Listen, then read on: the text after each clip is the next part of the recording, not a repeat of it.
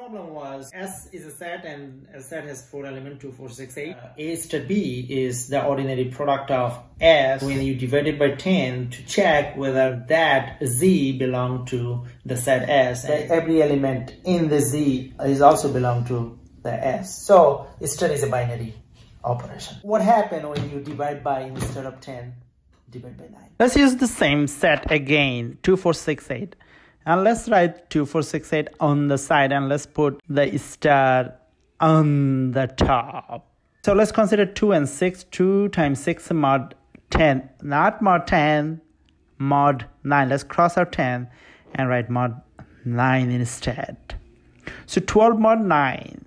12 mod 9 is, of course, 3. But 3 is not in the set S.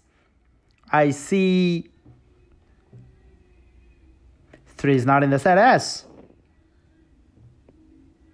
So 3 is not 2, 3 is not 4, 3 is not 6, 3 is not 8. So 3 is not in the set S. So we can conclude that star in set S, which is 2, 4, 6, 8, is not a binary operation.